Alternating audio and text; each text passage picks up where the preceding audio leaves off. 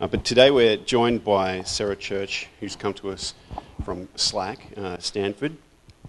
Sarah got her BA and PhD at Cambridge in the UK, and then spent some time as a research assistant at University College London before coming across to the US and working at Berkeley in 1994. She also did a stint at Caltech before coming up to Stanford in 1999.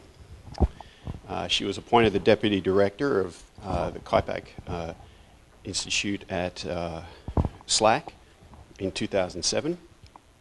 Her interests are observational cosmology and cosmic microwave background anisotropy, and also the Sunyaev-Zadverdich effect. Zoldevich effect, perhaps the most tricky name in cosmic microwave background studies. So we're going to hopefully hear the correct pronunciation of that from Sarah when she talked to us about the quad experiment, which is going to look at the polarization of CMB. So if you'll join me in welcoming Sarah.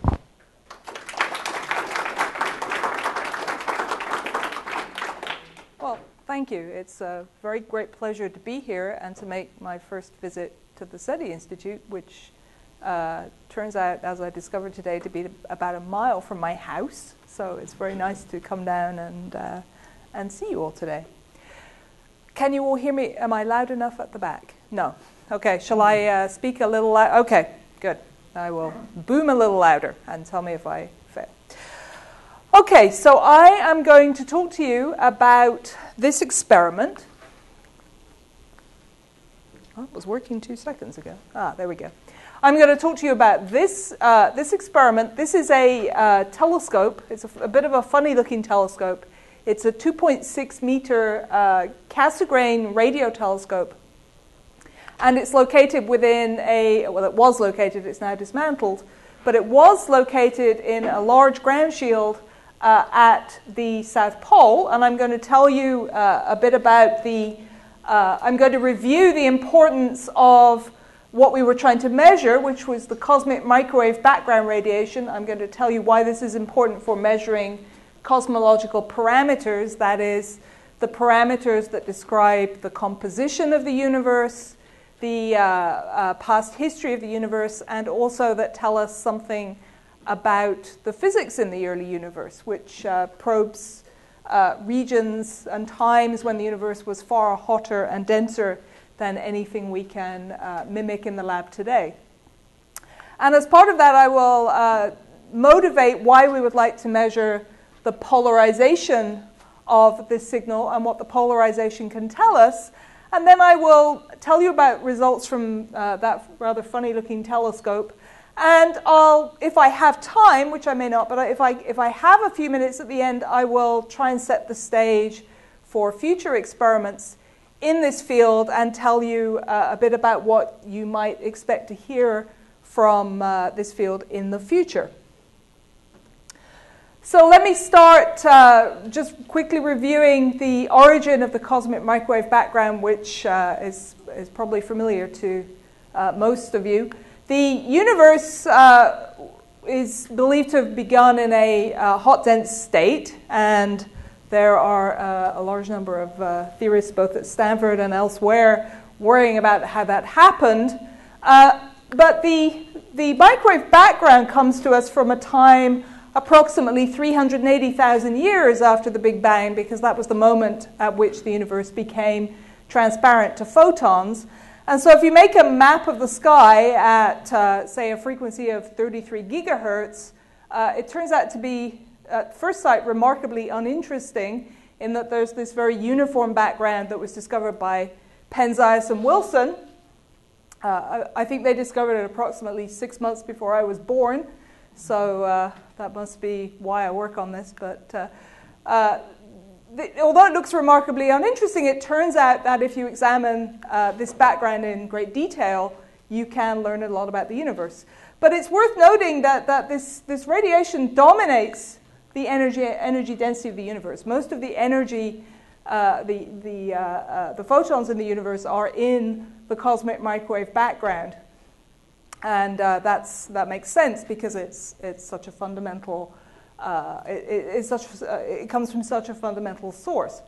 And the temperature, if you measure the temperature over the sky, it turns out to be isotropic to a few parts in 10 to the 5, and that fits in with our present understanding of the early universe, in that the universe is very, very isotropic.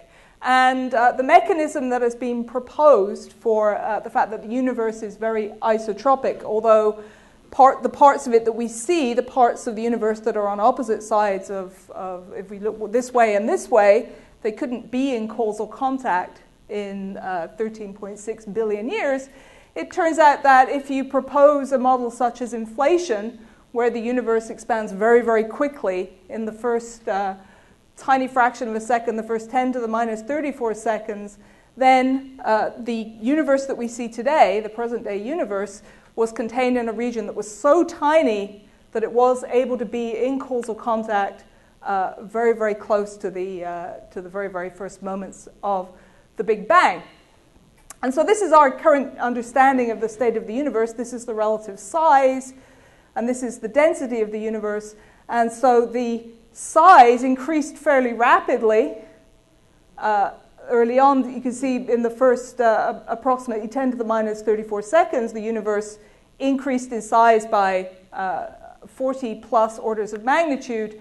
And then something happened to end inflation, and the energy that was released during that period went on to create the matter that we see today and the radiation that makes up the cosmic microwave background. And the universe continued to expand. It was radiation dominated. And then at some point, because the radiation density decreases faster than the matter density, the universe became matter dominated. But today, we believe the universe is dominated by this mysterious substance called dark energy, of which we know very little, and you may have had talks on that before. All we know about dark energy is that it pushes the universe apart very fast. But there's two things to note about this model. First of all, this indicates to you the range of energies that you can probe using ground-based techniques, including large accelerators like the Large Hadron Collider. And you can see that this part of the universe where there's a lot of very interesting stuff going on, including inflation, cannot be probed by ground-based methods. And the second thing, which is what I'll talk about more in a minute, is that the cosmic microwave background has really been a key tool in testing this model. And from time to time, I'll refer to this so-called standard cosmological model, sometimes referred to as LCDM or lambda CDM, where CDM stands for cold dark matter, which is believed to make up most of the density of matter in the universe. So if I go back to this very uniform picture of the cosmic microwave background, what we're looking at, so we're in the middle here, what we're looking at is a surface, is equivalent to a surface that surrounds us at a time when the universe was about 380,000 years old. We can't see any further than that because at that point the universe becomes ionized, if we look back in time, and photons just can't make it to us. And then the stars and galaxies we see come from obviously a much nearer time, typically about a redshift of 4 to 5. So we're looking at this background, this very, very uniform background of radiation. And the reason that it's special is because it really really before this time, so if you look out in space further, you look back in time further, during that time, the universe was actually very simple. So there was no sort of complicated astrophysics going on as we see today in the stars and galaxies. As you'll see, we understand the physics of how the universe evolved after inflation. We understand that very well. And so if you see anything unusual in the cosmic microwave background, it's telling you about unusual physics in the early universe. And so that's what makes the microwave background such a special probe of cosmology.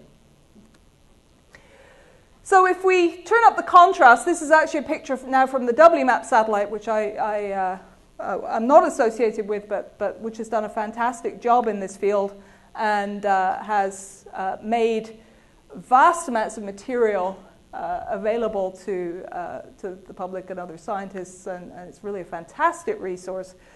If you turn up the contrast, you start to see two things. First of all, you see the galaxy. So this is dust from our own galaxy. So that actually tells you, just by turning up the contrast, just how much energy there is in the cosmic microwave background compared to other sources of radiation. Because here's our galaxy, and you have to turn the contrast up. You have to look at about 1 part in 10 to the 5 to see what's going on. But these other hot and cold spots up here, so this is indicating temperature. So these are cooler regions, these are hotter regions. These other hot and cold spots are indeed primordial and are true variations in the temperature of the cosmic microwave background. And these temperature anisotropies are believed to arise from two causes, one of which we understand very well, and the other is the subject of the research that I'm doing along with other people. And that is that these anisotropies reflect underlying quantum fluctuations in the field that gave rise to inflation. That's the postulate. And these fluctuations, these quantum fluctuations, come in two forms. They can be so-called scalar perturbations in the field, which lead to density fluctuations, so the density fluctuations that form the stars and galaxies. And those are known to exist. Inflation is a bit of a generic theory, so the fact that matter fluctuations exist is not necessarily proof of inflation, but we certainly know those matter fluctuations exist. But then the second form of quantum fluctuations produced by inflation behave as tensor perturbations, and by a perturbation we mean a perturbation in space-time, and those show up as primordial gravity waves if they exist. Now, so these are known to exist. These are not known yet to exist, but are postulated. And if we could see them, they would tell us something about the physics of inflation, which is solely the domain of theory at the present time. So when you look at this map, what you're seeing is the galaxy. You're seeing primarily these fluctuations due to matter. And I'll explain in a moment a bit more about the connection between the matter fluctuations and the cosmic microwave background fluctuations. But just to say that this is a simulated montage from WMAP. If you stared long enough at one of these fluctuations, you would see over time, a very long time, obviously, several billion years, you would see it evolve into stars and galaxies. So these are the seeds of structure that then form the structure that we see today. In addition to the primordial, what we call the primordial fluctuations, those that were actually present when the cosmic microwave background radiation was produced, there are a host of secondary effects, which were partly alluded to by Adrian in his introduction, that I'm afraid I won't have time to talk about much today. But the Sunyaev-Zeldovich effect is the scattering of microwave background photons by hot gas that's present in the universe. If I go back to this picture, the other thing you can do with the cosmic microwave background is you can consider it to be a backlight that's shining on the universe and illuminating all the gas that it passes through, because ionized gas will obviously scatter those microwave background photons. And that's a whole interesting separate subject. And those fluctuations are not a very dominant part of the data from the WMAP satellite, or indeed from Quad. but they are an interesting source of information for newer experiments. So the way we analyze cosmic microwave background maps, it's worth spending a couple of minutes on it so that the diagrams I show look reasonably clear. But what you typically do is you measure the cosmic microwave background at several different frequencies so that you can distinguish the primordial fluctuations from the galaxy because of spectral differences. So this is thermal emission from dust, and which is quite blue, and this is a black body at 3 Kelvin. So by making maps at several different temperatures, you can combine them to make what's called a foreground cleaned map of the microwave background. And then what you do is what we're doing is we're looking at these signatures of these quantum fluctuations. So you look at the power spectrum of the spatial variations in the temperature. So you expand the temperature in any direction, n hat, as the sum of spherical harmonics, just as you would any field.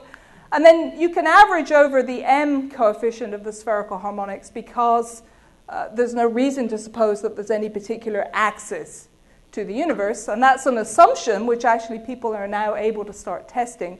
But if you make that assumption, then what you end up with is you end up with the temperature, the power, the temperature squared, being accessible in what we refer to as C sub L's, which is the strength of the multiple at each multiple value L.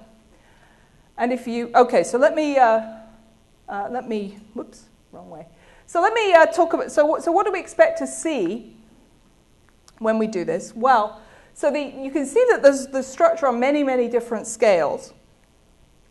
And where does that come from? Well, it actually comes from the fluctuations themselves are quantum fluctuations in the early universe, but the mechanism by which they encode information in the spectrum of the cosmic microwave background just depends on actually relatively simple fluid dynamics that takes place between the what is a coupled fluid of baryons and photons, because the universe is hot and ionized. So what you have is that you have initial quantum fluctuations that are now fluctuations in the matter density once inflation ends. And these matter fluctuations begin to collapse as soon as the universe is old enough for the horizon to be the same size as the fluctuation. So this is just a simple cartoon that shows the time. This is time increasing along this axis. And this is the physical size of the fluctuation that's equal to the horizon size. So the horizon size is increasing with time. So as the universe gets older, larger and larger fluctuations enter the horizon. But at the moment in this cartoon, the matter and the radiation are very, very tightly coupled. So these fluctuations can't collapse, because when they start to collapse, radiation pressure will force them to expand again. So if the universe stayed ionized, what you see are these different sized matter fluctuations basically oscillating. You've got sound waves going through the plasma, and different sizes may have different phases or different oscillation times, but they're basically oscillating away. So once the universe cools enough for matter and radiation to decouple, then the radiation support is lost at this point, and these fluctuations will now go on and collapse to form stars and galaxies and clusters of galaxies. But that process is then invisible to us until the first stars switch on, and then we can actually see the galaxies. So we don't have a whole lot of information about what happens after this point. There are new techniques coming online, such as neutral hydrogen telescopes to probe this epoch. But there's no information about that in the cosmic microwave background, because at this point, the microwave background is no longer coupled to the matter. So if you look at the microwave background, what you're seeing is basically a snapshot of this point in the history of the universe. And these fluctuations will have reached a particular point in their oscillation. But one of the important things is that there's a largest fluctuation that will have just had time to collapse before the universe becomes decoupled, and larger fluctuations won't have had time to collapse at all. So this process, this oscillation process, ends up enhancing certain scale sizes in the matter. So certain fluctuations are enhanced by the process, so this fluctuation is maximally compressed at the time of decoupling. This smaller fluctuation is maximally rarefied at the time of decoupling. And this one here is kind of an intermediate one. If it kept going, it would be expanding, but at decoupling, it gets caught in some sort of intermediate size. So this process here enhances fluctuations on certain scales. So if you make your plot of the, this is now the plot of the, if you like, the RMS temperature variation at a given multipole, what you see is you see this enhancement on certain scales. So a multipole of 200 corresponds to about a degree, okay? And you can see that the fluctuations are very enhanced on that scale. And so this is the fluctuation that just had time to enter the horizon and maximally collapse before the universe decoupled, okay? So this is temperature data, and I'm spending some time on temperature data to motivate polarization data. But this is temperature data, again, from the WMAP satellite. And so what you see is that fluctuations on scales of about 5 degrees and above don't have any time to collapse before the end of the ionized period.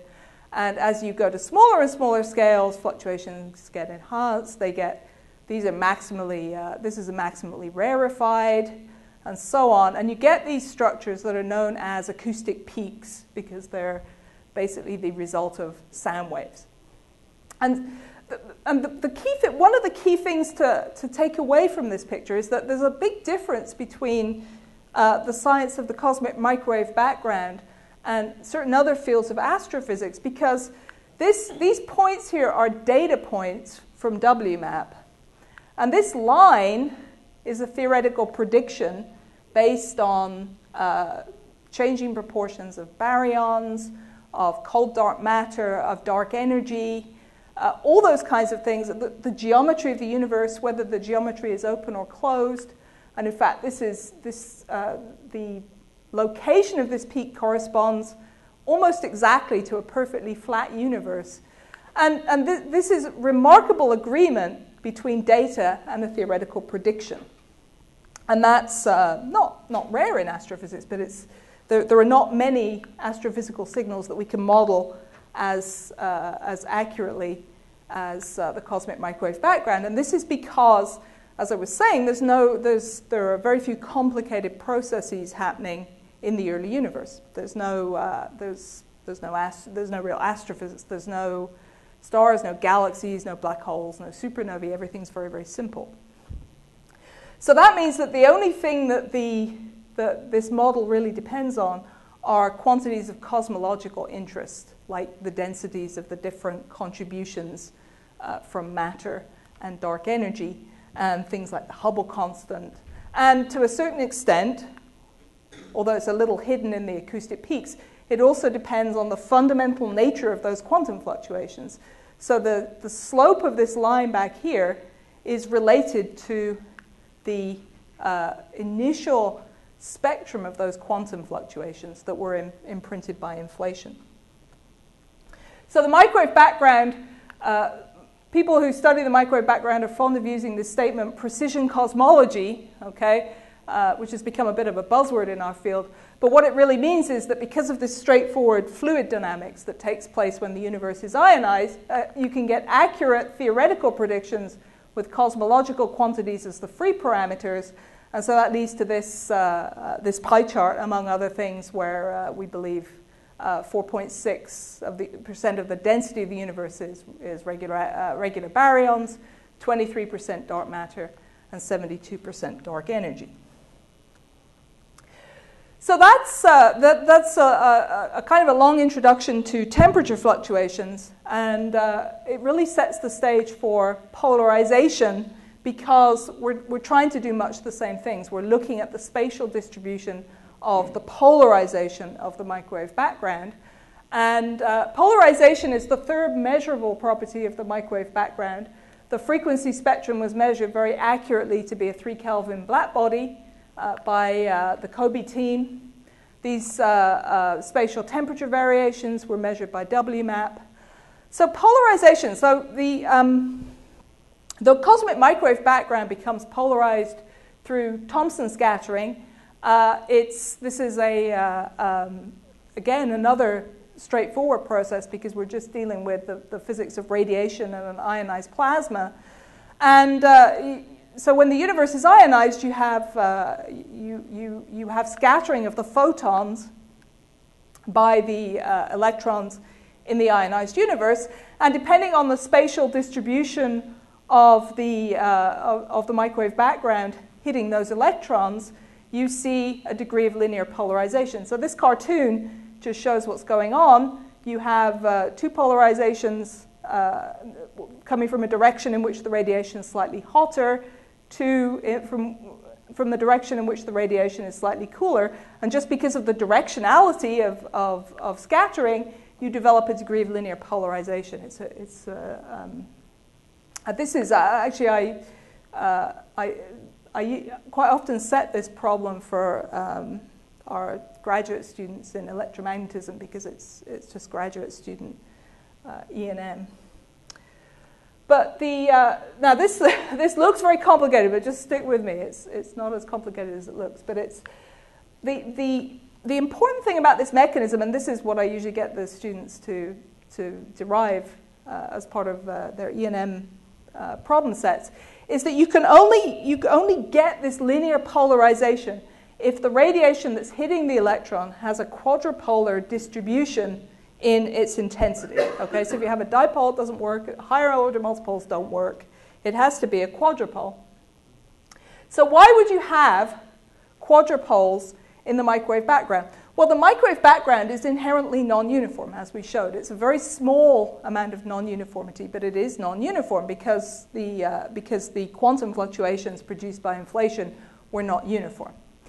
So the radiation, so this electron is sitting at a time when the universe was ionized, and it's scattering all these microwave background photons that haven't yet had a chance to decouple. And just because of the non-uniformity of the microwave background, there are anisotropies in that radiation. And so there's two ways you can generate a polarized signal. And these cartoons are meant to sort of indicate that. So these hot, cold, hot, this is a plane wave, a Fourier mode in the temperature. And what's happening here is this temperature fluctuation is produced by variation in the matter density. So matter is trying to collapse from hot to cold. Okay, eventually radiation pressure is going to push it out again. But it's trying to collapse to cold. And so you've got matter flowing in from the top and the bottom, and matter flowing out to the sides. And so just from Doppler effects, the radiation looks a bit hotter coming from this direction, and it looks a bit colder. The photons that are coming from this direction look a bit colder because the matter is flowing in the other direction.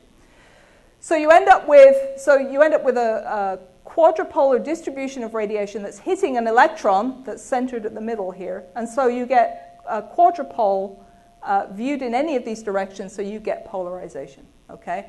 This is a quadrupole produced by gravity waves, so these gravity waves produced by inflation. So you've got a gravity wave stretching and squeezing space.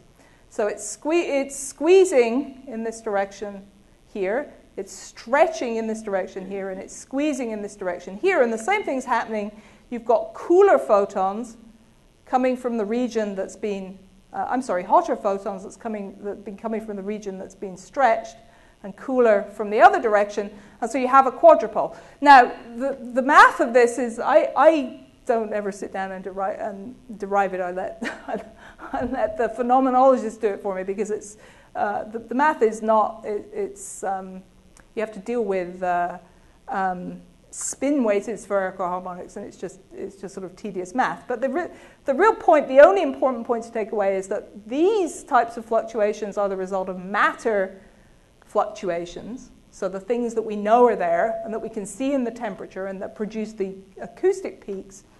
And these gravitational waves cause these slightly different looking quadrupoles, and you can tell the difference. You can, in principle, tell the difference. If you measure the polarization of a region of space, in principle, you can determine whether you're looking at a hot or cold spot that was caused by a matter fluctuation or whether it was caused by a gravitational wave.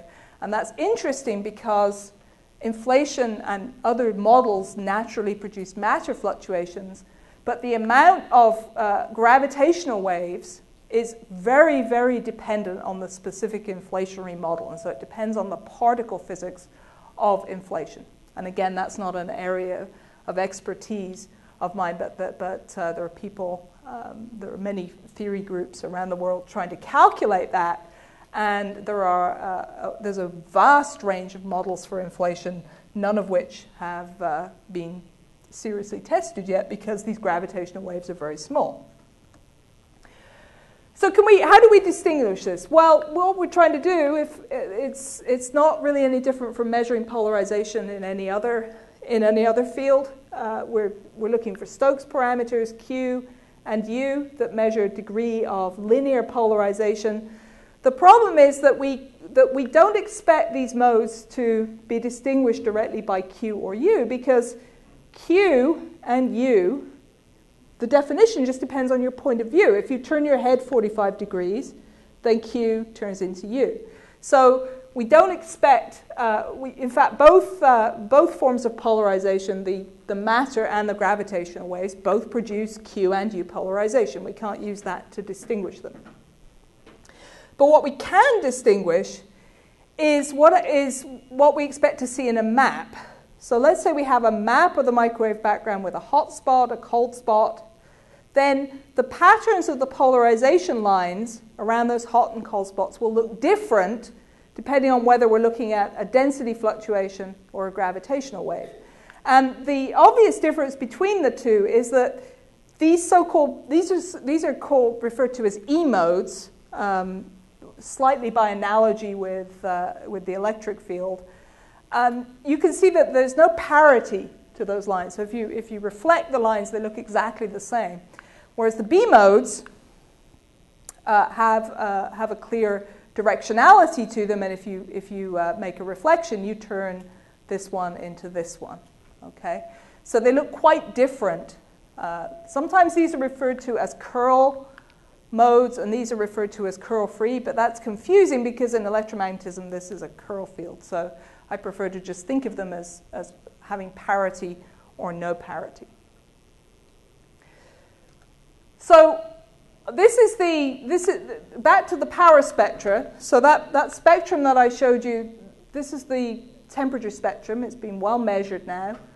And many, many times fainter, so this is temperature squared, so a factor of about 20 lower, you expect to see these E modes, these parity-free modes. And then if we're lucky, and the universe has been kind, and our particle theory friends are right, we might see gravitational waves. But there's a big range that we can probe with the microwave background. If the gravitational wave contribution is down here, well, then we won't be able to see it with the microwave background, and we'll need to wait for many, many generations from now, gravitational wave telescopes. But there is this window of space where we might be able to detect these gravitational waves. Okay, so let me move to QUAD. So I've already shown you the telescope here. So QUAD was commissioned at the South Pole in the austral summer from 2004 to 2005, and it was one of the first experiments specifically designed to measure CMB polarization. That is, it was not an experiment that was designed to look for temperature anisotropy that was then converted to a polarization experiment. So we do this at the South Pole because we are making measurements at 100 and 150 gigahertz, where the microwave background is very bright compared to astrophysical foregrounds. But at those frequencies, there is some absorption by water in the atmosphere. And so if we go to the pole where the water is all frozen and the water vapor is very low, then we get very, very good transmission. And not only that, at the pole you also have 6 months with the sun below the horizon, when I'm glad to say that most of us are not there. We have one intrepid overwinterer, and there he is standing there in the middle of summer, but he stays there through the winter when the temperatures plummet. But we get these 6 very, very cold, very stable months at the pole when the sun is below the horizon, and we can make these measurements. And also, the South Pole is very well supported in terms of logistics. There's a great infrastructure there to fly our equipment in and out and to support our observations. So the goal of Quad was to make high signal-to-noise measurements actually of the brighter E-mode signal. Now, the E-mode signal is known to be there. We knew ahead of time it was there. There were some measurements from earlier experiments that had hinted at this expected structure, but with the exception perhaps of this experiment here, not all of these experiments were consistent with just polarization. They weren't actually measuring the signature of the acoustic peaks in polarization.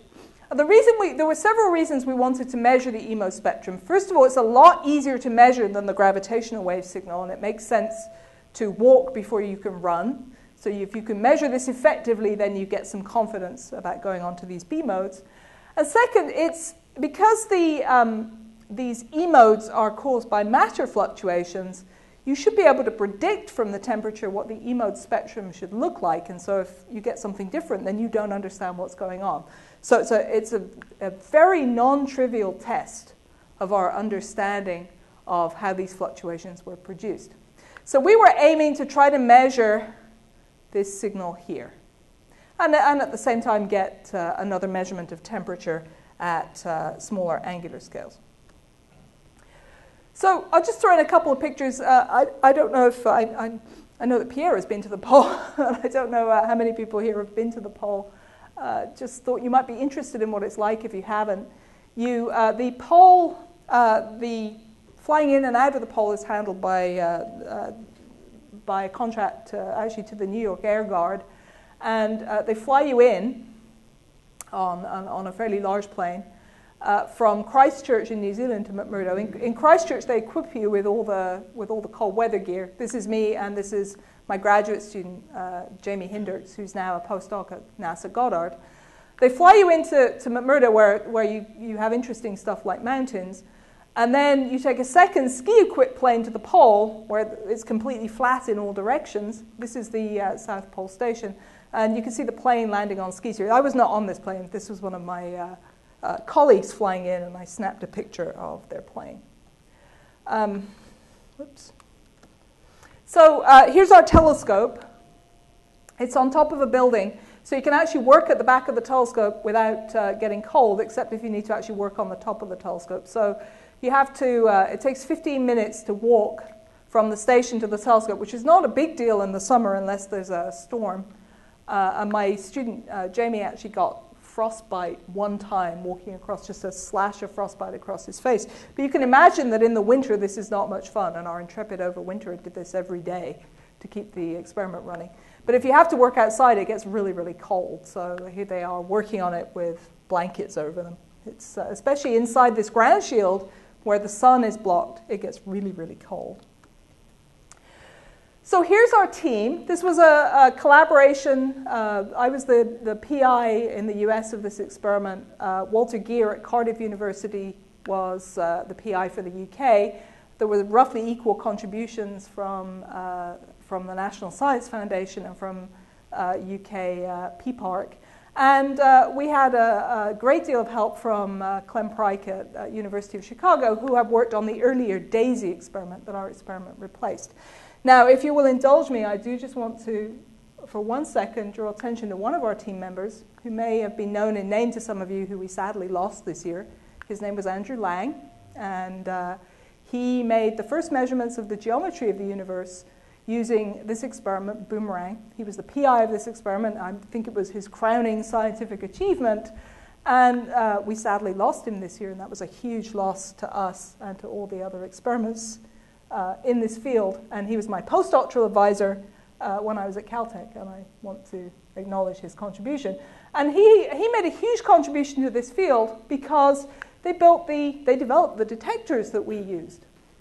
And the detectors we use are bolometers, which are sensitive to heat radiation. They just absorb photons, they warm up, and then the temperature change is proportional to the number of photons that have been received. Now, the problem with that process is it's not intrinsically polarization sensitive. You can fling a photon of any polarization on it, and the substrate will heat up, and you measure the temperature change with a thermistor off to the side, but it's not polarization sensitive. So the the technological development that was made, spearheaded by Andrew Lang and his compatriots at Caltech and JPL, was to figure out how to mount two of these bolometers and make each one sensitive to only one polarization by basically building an antenna. So you can see this is sensitive to vertical polarization, this to horizontal, and you put two of them. You can barely see them because you want your substrate to be very, very diffuse so that it heats up very fast when it gets hit by a few photons. And then what you do is you read the temperature change from each of these detectors, and then you take the difference, and that gives you a measurement of Q or U polarization, depending on the orientation.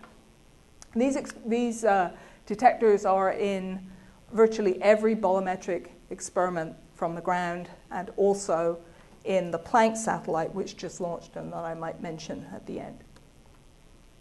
So Quad had 31 pixels, each equipped with a pair of these detectors.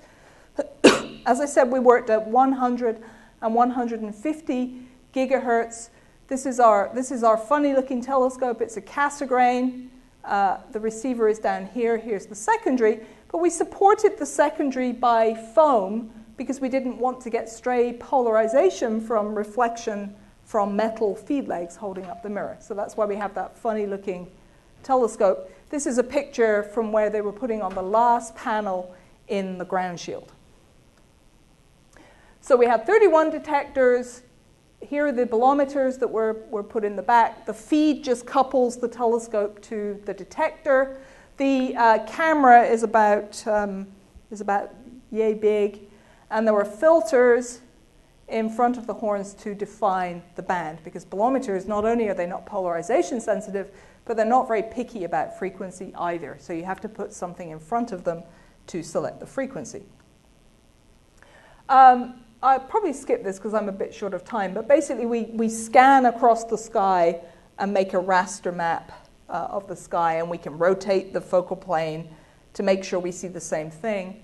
This is a quad measurement of a radio galaxy because it's a nice test of Quad's ability as a polarimeter. If you're going to measure a signal that's close to undetectable, it's nice to look at one thing that you can see. And this is Centaurus A. This is a radio galaxy. The radio lobes are aligned in this direction. You can see the polarization from synchrotron. You can see that the polarization gets stronger at lower frequencies, as you expect from synchrotron radiation. And one of our graduate students, one of the UK students, wrote this up, and it's a nice little paper about these are frequencies where this source has not been measured much before. So here are the maps from Quad. This is a temperature map, and you can see the color scales. My graduate student did this, and I actually kind of like this color scale because it makes it look a bit more three-dimensional than the old red and blue. But you can see the fluctuations. So these are the primordial fluctuations. These objects are radio sources. Okay, so we have to excise those from our data. So one of these is Centaurus A, actually. But this is a much larger region. This is about 60 square degrees of sky. And this is... keep hitting the wrong button, sorry. This is the polarization. Now, I hope you can see this. But this is Q. So this is the vertical polarization. And then this is U. And if I switch between them, you can see the change in direction, right? This is the first time, so polarization had been detected statistically by a lot of experiments, but this was the first time that anyone had actually made a map where you could actually see that the cosmic microwave background is indeed polarized. So this was a huge relief, because it means that we do understand fluid dynamics in the early universe. And here are our maps. So here are the maps of the matter fluctuations in polarization. These are the gravitational waves. There's no detection here. This is just instrument noise. It varies across the field because we didn't have a uniform scanning strategy. Okay, so let me just finish with the key results. Okay, so these are very faint signals, and so the analysis is careful and lengthy. So it took us several years to get this out. This is our temperature power spectrum, and this is the correlation between temperature and polarization. And all of these colored lines along the bottom are very careful attempts to make sure that when we split the data several ways, we get nothing. Okay, so we can split the signal according to, we can compare the first half of the season against the second half of the season, so on and so on, and it looks fine. So we've made high signal-to-noise measurements. This is our main science result. Here are the E modes. This is the polarization. Here's a quad map. You can perhaps look at it and see, you can see an E mode here around a cold spot. You can see an E mode radiating out from a hot spot. You can kind of convince yourself of this. This has actually been done even better more recently by the WMAP team, where they've stacked up their maps, and you can see the E mode around the hot spot. Our data agree very well with the standard lambda CDM model. So we've passed a non-trivial test here. Okay, and because I'm running out of time, this is really our prime result. You can see we made this nice measurement compared with other experiments. We measured the temperature. The CMB falls off as we expect. And we've measured cosmological parameters. We don't actually have, our data are very complementary to other experiments. We don't actually increase the sensitivity of these parameters too much. That wasn't our goal. Okay? And our B modes were a long way from gravitational waves, so new experiments are being built. But we did a good job. We did better than any other experiment, so we've shown that it is feasible. Okay. So summary, Quad was a great success. We learned a lot about experiment design and the analysis of bolometric data in this field. We found that the E-mode spectrum was in good agreement with predictions, so we passed the standard model has passed a non-trivial test for the lambda CDM model. Future experiments with high sensitivity will be needed to detect the much fainter B-mode power spectrum, and that's a whole other talk. We're working on experiments now. I can give you an update in 4 or 5 years' time about the next generation of experiments, but that seems like a good place for me to stop and take questions. Thank you.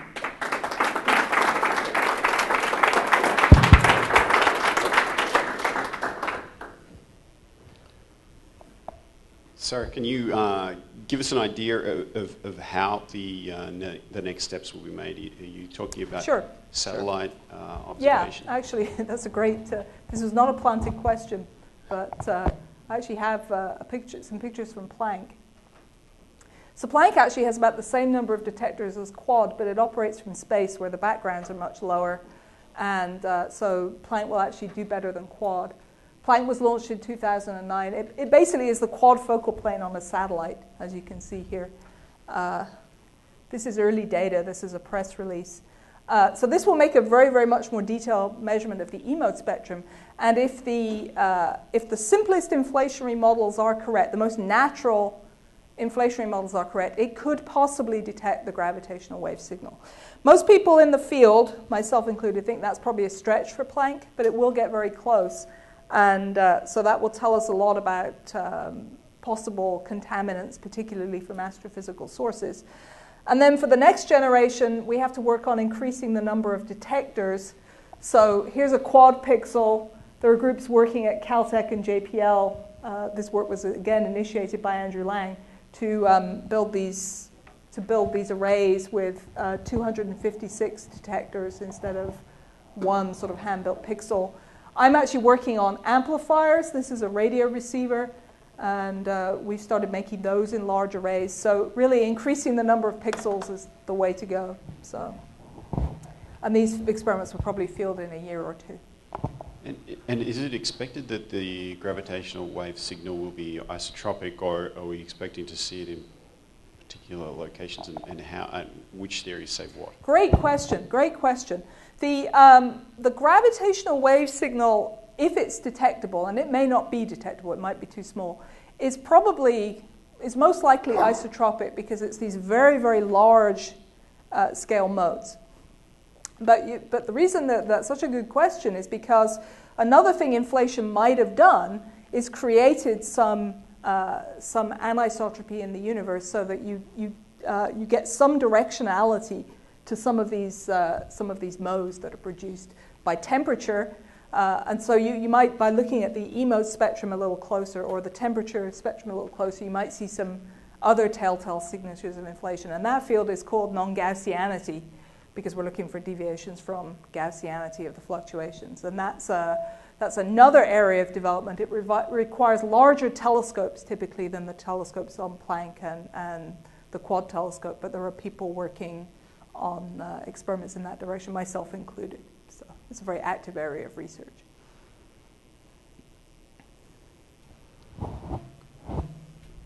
Any questions from the floor?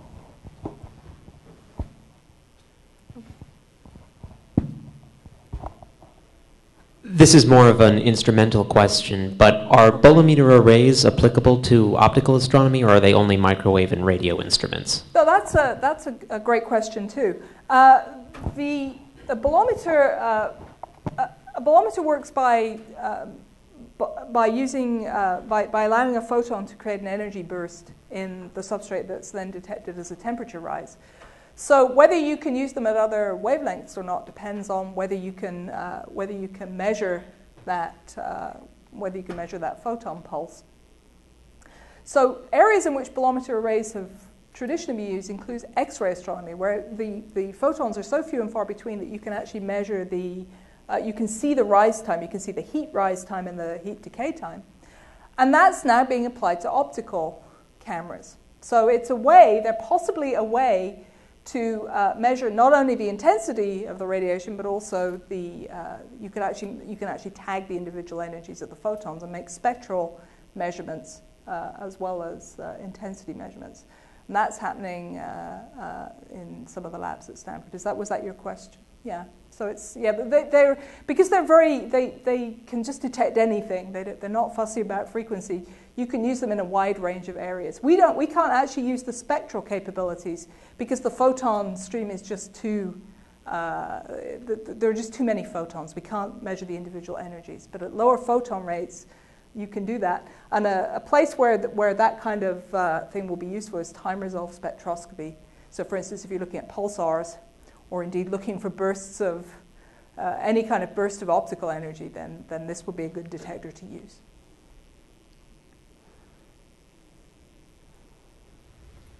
Do you have any B-mode detector in the decadal survey currently?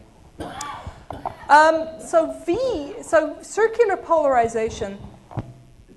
There has not up until now been much interest in measuring circular polarization of the microwave background because it was hard to think of a good mechanism for producing it because magnetic fields were expected to be fairly weak in the early universe. Now, there's no limit to the imagination of my theory colleagues, and people are coming up with reasons why we might want to measure V polarization. With a bolometric detector, where you're just measuring the two linear directions of polarization, and you don't retain any phase information about those two directions of the electric field, you cannot measure circular polarization. With an amplifier system, you can retain some sensitivity to circular polarization.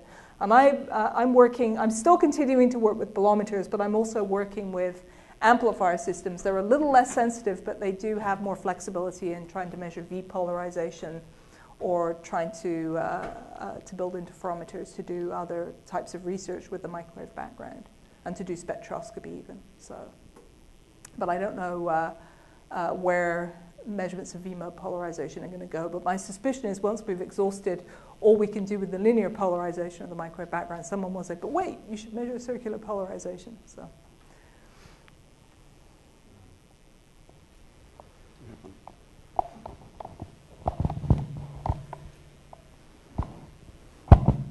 I was just going to ask if you might just comment on your research with Sunyaev-Zeldovich effect.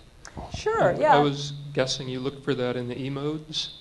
Unfortunately, I don't have any slides with me that really talk much about that. But if I just go back to the temperature maps. So we don't see anything. So a typical cluster of galaxies in this map would be sort of typically about this size. We have a very, this is 60 square degrees. Our telescope is fairly low resolution. And so the cluster would be about the same size as the point source because all those sources are smaller than the beam. We did look for, we looked for the Sunyaev-Zeldovich effect in the temperature. It shows up at millimeter wavelengths as a hole in the microwave background because the photons get scattered to slightly higher frequencies. That was the effect that Sunyaev and Zeldovich proposed. In polarization, we don't expect to see very much polarization, but the Sunyaev-Zeldovich effect does create an anisotropy in temperature. It's produced at a later time than the cosmic microwave background, typically at a redshift of 1, but it is an anisotropy in the microwave background. And so it will polarize. There will be some polarized component to it, but it's expected to be very tiny. But one of the things you could do if you could measure that is that you could measure, you could actually make a measurement of the anisotropy of the cosmic microwave background from a different vantage point in the universe. So you can think of the Sunyaev-Zeldovich effect, this scattering by the electrons in the clusters, as being sort of like a very low efficiency telescope located at a redshift of 1, sending you CMB photons that were never going to hit you, but that have scattered off this cluster and now coming in your direction.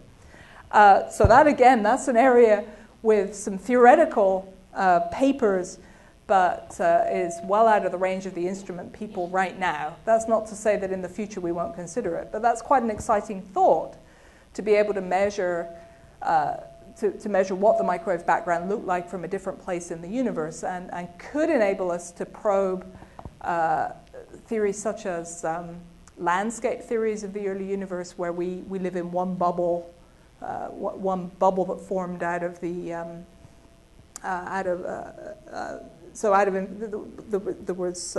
our universe nucleated out of a background of that was inflating. And we might be able to see to the edge of our bubble by looking from a different vantage point in the universe. Very speculative, but kind of interesting. So.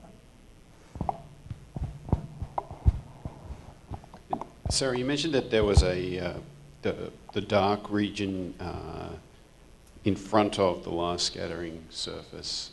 Can you use the Sunyaev-Zeldovich effect to probe that area, or why not? You can't. So the universe is. Let's see if I can get my mouse. Well, okay. So the universe is the microwave background is released here. Typically, this is about a redshift of 1 to 5. This is where clusters and stars form. The Sunyaev-Zeldovich effect requires you to have very, very hot gas to scatter the photons. It's scattering by very diffuse patches of hot gas in clusters. Now, between a redshift of about 5 and this redshift of 1100, which is where the microwave background was released, the universe is believed, certainly to about here, to be neutral. And then we know that the universe reionized at some epoch. But in this region here, the gas is entirely neutral. I believe a lot of you will probably hear when Tom Abel came and gave a talk from Stanford, and he has these beautiful animations of the universe being dark and then reionization taking place as stars switched on and started to create ionized bubbles. And so you won't get any Sunyaev-Zeldovich effect until you get to about here, when you have that very diffuse gas. But you can perhaps probe this region. This is not something I work on, and I'm not an expert in it. But you can probe that region by looking for neutral hydrogen, redshifted neutral hydrogen lines, and you can look for anisotropy in that signal just as you can the microwave background. It will be much harder than the microwave background because it's not such a simple. It's not such simple physics going on, but it's a very active area of research that a lot of you probably know about because it's a goal of the SKA, and the ATA will serve as a pathfinder for some of this kind of thing. So, but I'll stop there because I'm not an expert, and so I don't want to say things that are not correct. Sarah, this may be a little bit far-fetched question pertaining to this particular topic, but you are constantly talking about the electrons. And I am very dark on leptogenesis. Can you tell us a little bit? Sorry. Leptogenesis. Oh, no, I know. You probably know, so I probably know only as much as you do. So, yeah. Okay, if there's no further questions, Sarah, we have a special SETI pin for you to commemorate your lovely. talk. Thank you. Well, thank you very much. I very much enjoyed visiting. So. Please join me in thanking Sarah. Thank you.